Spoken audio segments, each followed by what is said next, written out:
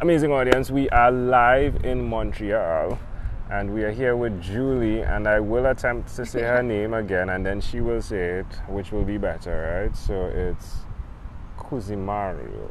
Oh, Cusmariu. Good attempt though. Yeah. Thank you. Well done. You're real. I'm real. You're here. I'm here. You're real. Yeah. Like, touch me. It's real. Yeah. No green screen. That's fascinating. So we had a conversation. I believe you were episode 1927, and now I'm here in Montreal and I'm seeing you and I can speak to you and I can ask you questions face to face. Cool. Amazing, right? Yeah. Welcome. Thank you for coming here, and may Montreal welcome you. Yeah, I appreciate warmly. that. Montreal is amazing. It's pretty cool. A lot of French. Yep. Yeah. All of the food, French. Yeah, there's a lot. It's very diverse, the food in Montreal. Different pockets of different nationalities represented, and cultures and ethnicities. It's I'll be special. fat after this trip. Yeah, well, you're only here for a day. So tell us, what's up with you? Like, what are you doing? What's the latest thing? What's going on?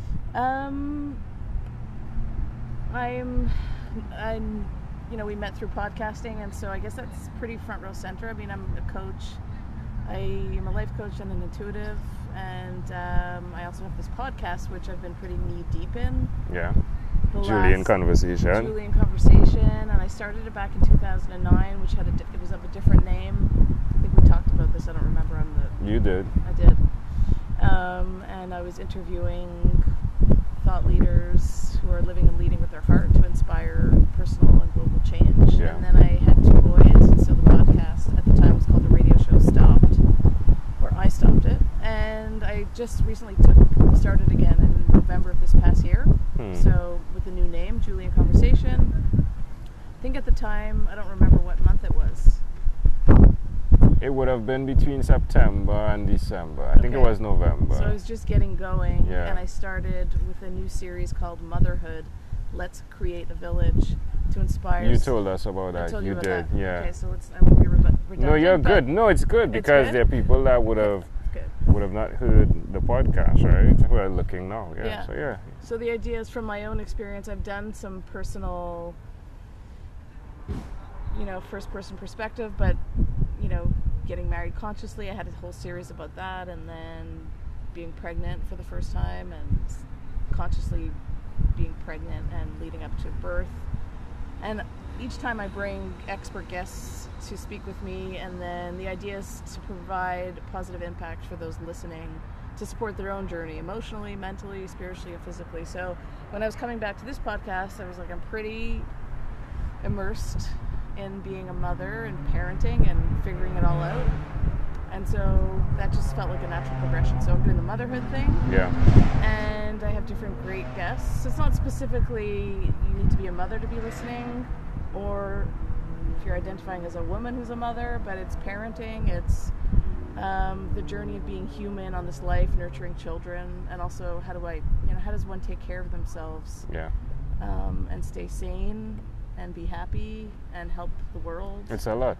Yeah. Yeah. Where can people connect with the podcast? JulieInConversation.com. Boom. JulieInConversation.com. So on my website, and then also wherever you find your podcasts. iTunes, Stitcher, TuneIn. Google Play. The list goes on. I don't know. I mean, I actually broadcast my podcast. It's live, so that's different. Via Facebook, is it? No, it's via. It's not. It's just an audio podcast. Right. And it's through Spreaker. Have you heard of Spreaker? Yes, Spreaker is amazing. Yes. Yeah, you like it? Yeah. Well, I've never used it, but I know the developers of it. So yeah, it's like high-end stuff. Yeah, high quality. Connected with Blog Talk. I used to do Blog Talk Radio. Right. Understood. And now the sound quality with this is like superb, right? Better, yeah. And it's also, I wanted the live feature, so Spreaker was giving you that. So I'm doing live through Spreaker. That's good. So there's an app, and people could also listen through the Spreaker app. One of the segments we like to cover in our sessions, face-to-face sessions, is your own unique real shoes. And my own unique real shoes? Yeah. right? And that speaks to, sometimes individuals would see your shoes, right? And then they're like, hey, you know, you have some amazing shoes. But they don't see the steps that those shoes have made, the struggles. What is one thing that you've struggled with over the last 2 to 3 years? Well, it's this navigating parenthood.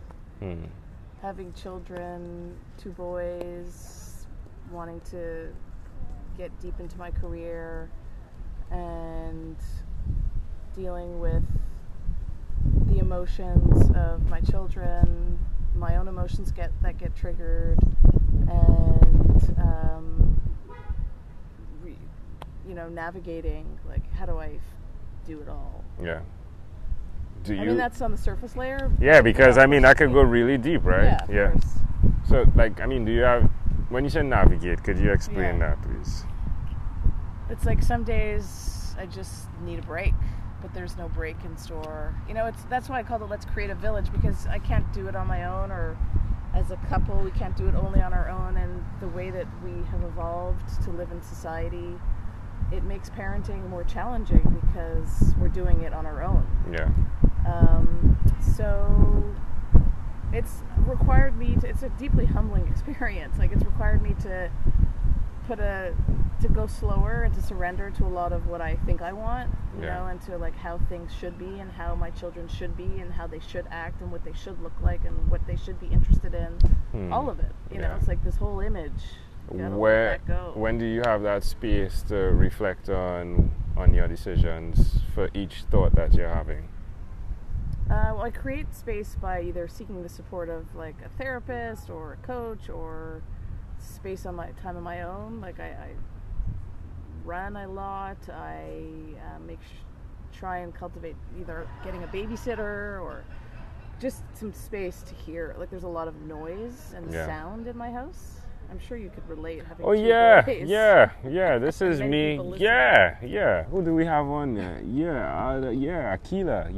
Akila knows what you're speaking about. She's my cousin. She has 3 children, 2 children, if I'm not mistaken. Yeah. So there's a lot of noise. So you work from home as well, right? Yeah, I work from home. I sometimes work out of the house, but primarily from home. Yeah. And my work is intuition, and intuition requires tuning it out. You know, and so it's like noise, and I'm like, need to tune it out. Sometimes I can't hear myself. Yeah.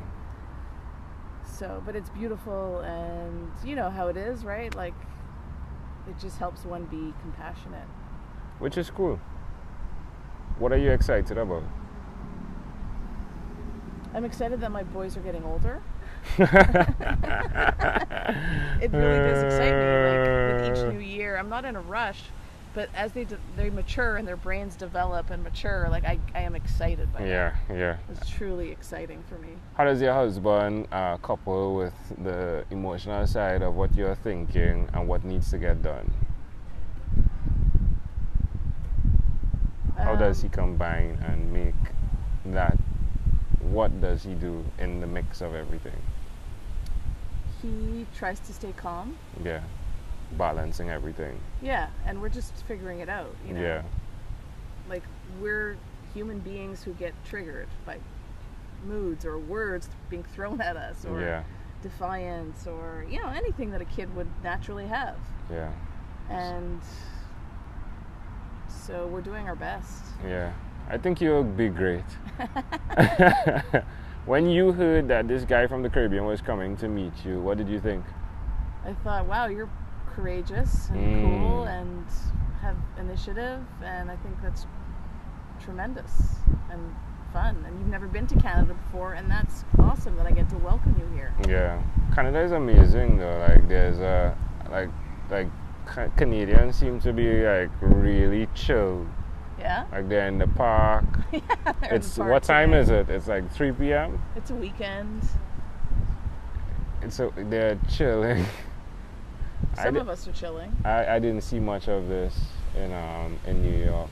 Well, New York, you were in the city? Yeah, it's still, I mean, if you go downtown, certain parts, obviously we're in a park. Yeah. There's many facets to every place, you know, but I'm glad you're seeing this. There's a vibe here, like Yeah. a really cool. This is a cool part of Yeah, town. okay, fair enough. If you had to share with us in closing something that, you know, something that represents who you are, that you would like to share with all those listening, what would that one thing be?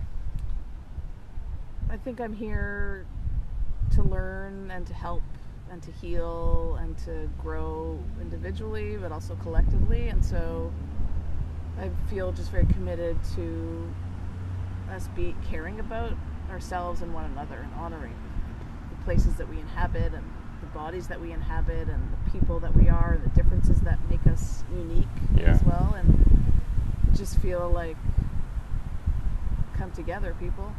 Do you have any regrets with the decisions you've made going forward in this realm of building a village, creating a village? No, I don't. Do you believe that you will succeed? I believe I'm already succeeding. Like, from my own level of success, I'm following my heart, and that's not easy, but it feels right and true, and so it's unfolding. Love and it. Look, we're talking. Boom! Amazing. Yeah, it's like confirmation, right? It's possible if you do believe. There's amazing things that can happen. Yeah. I use the word amazing purposefully over and over and over and over and over and over because life is amazing, folks, and I'm not going to apologize for that. Yeah? Did you have fun? A lot. Thank you for being here. Thank you. I'm like, God, Julie, I need to say her last name again. I could just help you. Please. Julie Cusmariu. Ooh, thank you for being on What is Inspired by 12-Minute Convos with Angel Jones. Thank you. Kaboom.